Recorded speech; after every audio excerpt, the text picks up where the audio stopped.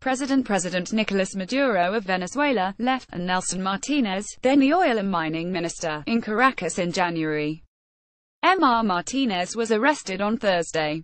Juan Barreto agents France Press, Getty Images Caracas, Venezuela, masked government agents stormed the homes of two former top officials of Venezuela's state oil company and arrested them on Thursday, a move that the prosecutor heralded as a blow against corruption but that others saw as a political purge to strengthen the country's president.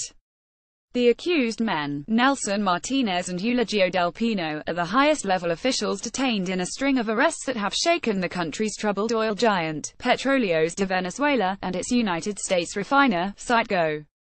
More than 50 people so far have been detained in a widening net of charges from corruption to sabotage.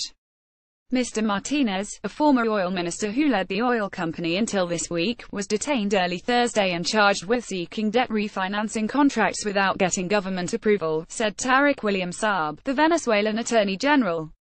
Mr. Del Pino, Mr.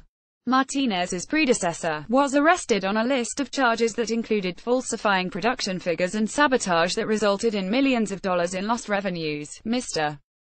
Saab said. Mr. Saab described the two men as running a cartel that he said bit by bit was delivering blows to the oil industry and causing national damage. In a video posted on Mr.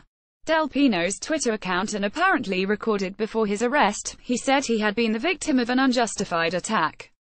Corruption at Venezuela's state oil company has never been a secret, analysts say.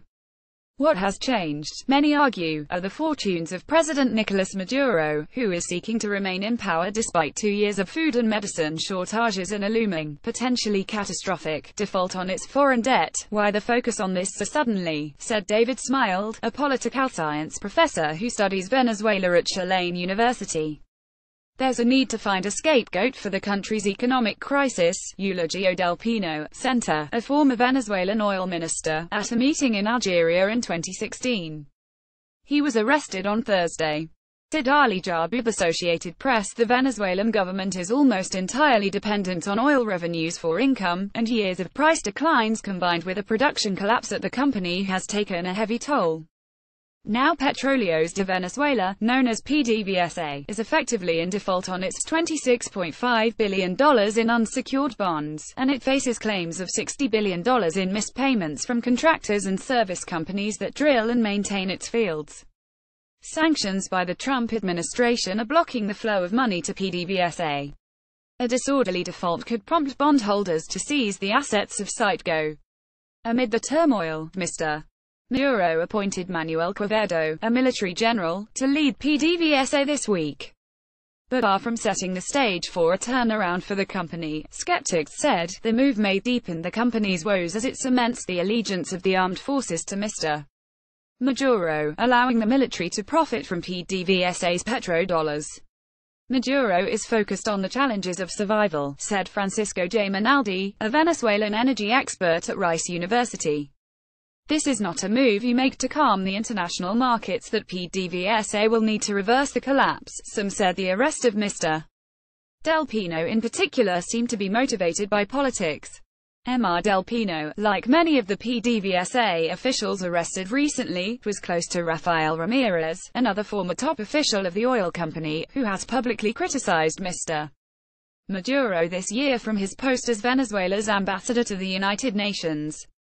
On Wednesday, Reuters reported that Mr. Ramirez had been stripped of his post. The government did not confirm the ambassador's status. Maduro wants to send a message that there's no room for political debate. Mr. Smiled said. Mr. Minaldi said that while the company had not been transparent during the 10 years of Mr. Del Pino or Mr.